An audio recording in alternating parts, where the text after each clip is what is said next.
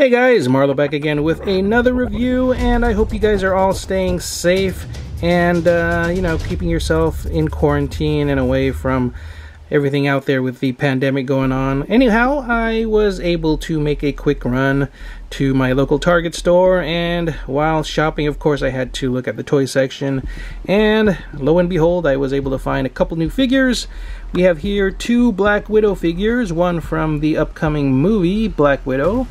Unfortunately, the May release was pushed back to November, so hopefully they will meet that November date, and hopefully we will all survive this pandemic and make it out to the theaters once again by November.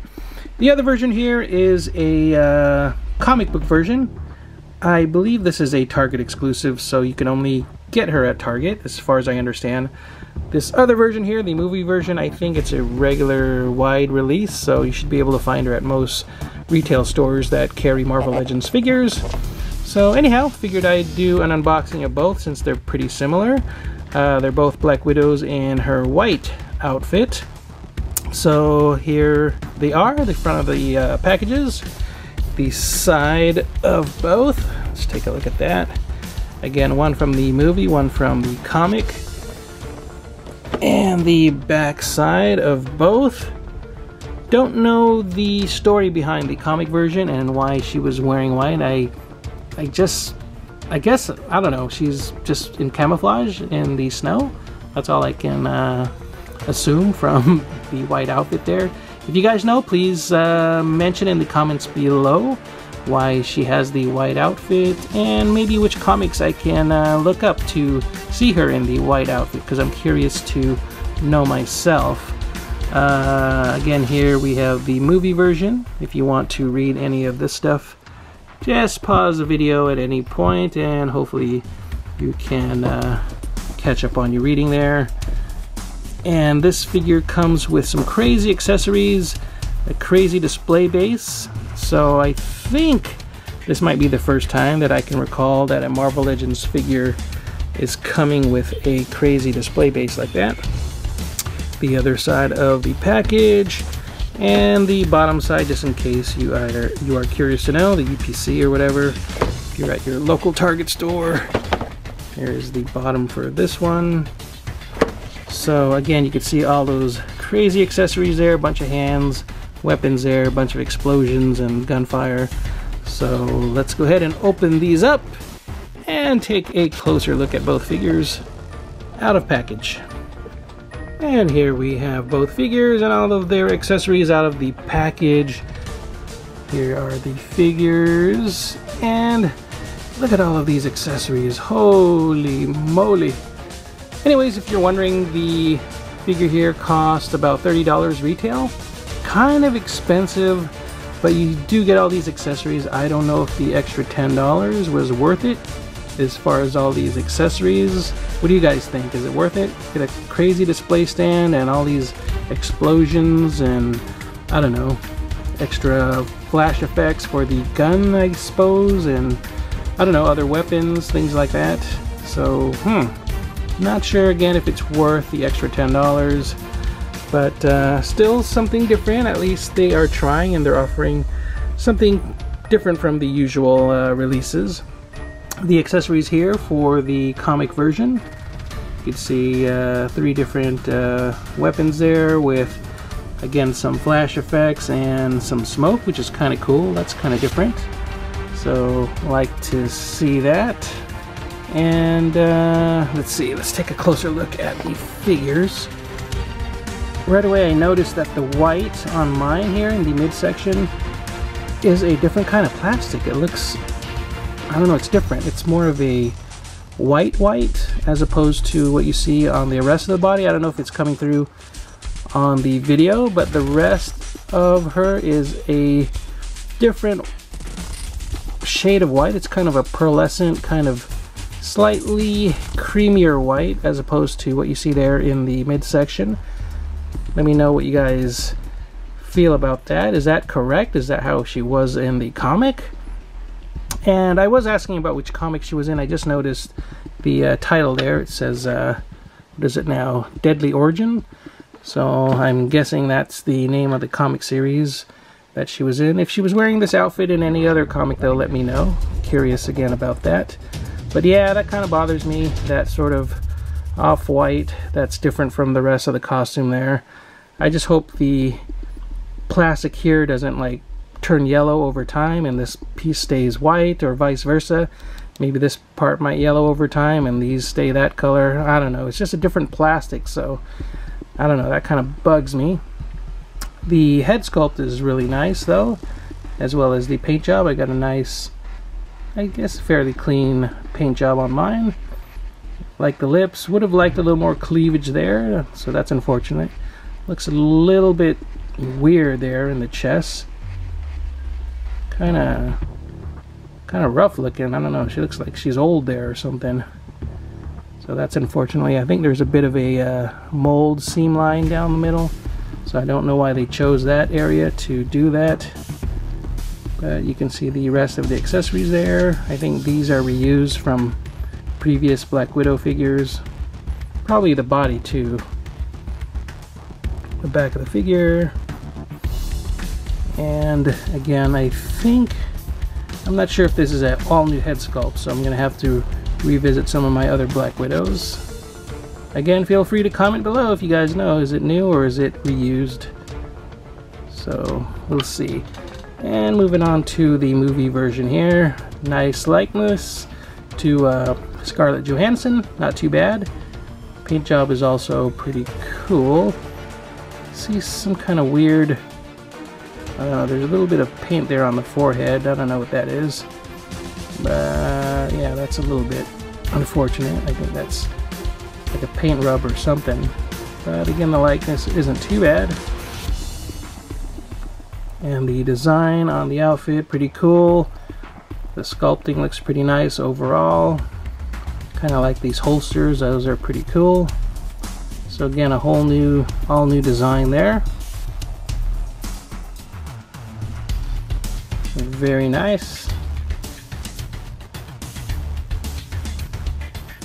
So let's set her down. Let's set this one down. And wow, let's get to building this crazy display stand. So give me a second, let me see if I can figure all this out, get them posed up, and give you guys a look at both figures with their accessories. Alright, I got the figures set up with some of their accessories, but let's go ahead and try to assemble this stand. Let me see if I could do this with you guys. Hopefully the camera won't fall over. Let's see, so the base, I guess you can plug it into anywhere with the little ball there, into any of these sockets. So let's pop it into this corner like so. Looks kind of cool. You get that little Hasbro logo there. So again, you can pop it into any of these holes there. As far as these smaller holes, there's a foot peg there, but as far as these other smaller holes, you can plug in these crazy flash effects. Let's see, something like that, I guess. I don't know, kind of weird, but that's what those are for. But let's go ahead with the stand. Let's see, the next thing would be this piece. Would go into that, and then this piece here, this has a spring-loaded grasper thing here, clasp, I guess you can call it. Easy plug into there. And let's see, oops, comic version fell over. Let's pick her back up. There is the display stand for the most part. You can lower this portion, let's see, like that. This rotates right here. There's some swivel. Trying to do this with one hand. You can see how that rotates there. So again, different options as far as display, as far as height. So let's go ahead and stick Scarlett Johansson on here, and let me get some of the explosions on there too. This one has a weird peg, so again it plugs into one of these bigger holes, I imagine. Don't know why they had to do that. I mean, kind of unnecessary. It's a big enough thing that it would sit anywhere by itself, but I guess if you I don't know, wanted to move the whole display around, it stays in place, but still kind of weird that they did that. So yep, let me get her posed up for you guys. And here we have both figures finally, with the display stand there for the movie version. Kind of a generic pose, well, not too generic, but simple pose there, not too different from what they have there on the box. Just wanted to show you guys what she looks like with the effect there on the wrist gauntlet. There she is with that weird other weapon. I don't know if that's like an ice pick or something. Kind of a funky weapon there. Her pistols are housed in the holsters there. The holsters don't really hinder the articulation too much, so that's kind of good to know. And there is the base with all those crazy explosions. I don't know, not really necessary as far as I'm concerned. I don't know, kind of weird. Why are there so many explosions, and why is the base clear with all these explosions? Don't know. Would have been cool if it was like a snow scene maybe, because I'm guessing that's what's going on in the movie. Again, I really don't know, but here's some looks at the figure with the display stand. I guess you can reuse the stand for any of your other Marvel Legends figures, maybe with Iron Man or some of the other characters that can fly actually. Here, Black Widow is more or less like leaping away from all those explosions, I guess. Let me see. Gonna have her like more crazy action pose like that. And here we have the comic version.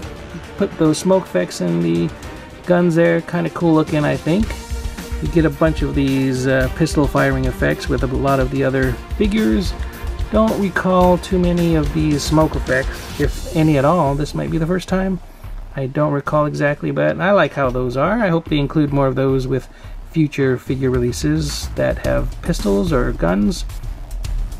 And I'm not going to bother with points of articulation. You guys know everything with Marvel Legends already. They're pretty much all the same. Don't want to waste your time.